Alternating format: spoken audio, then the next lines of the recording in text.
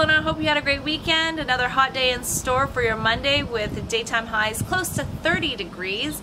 Cooler air will start to move in, and by midweek on Wednesday we'll see daytime highs back down into the low 20s. Now precipitation will mostly stick to areas north of the Okanagan, so areas like the Shuswap will see a moderate to high chance of precipitation over the next few days, but here in the Kelowna area just a very slim chance of a shower, with the biggest chance of a shower for areas near the mountain ridges. Again, it will be noticeably cooler as we head into midweek. Other than that, enjoy a mix of sun and cloud over the next few days.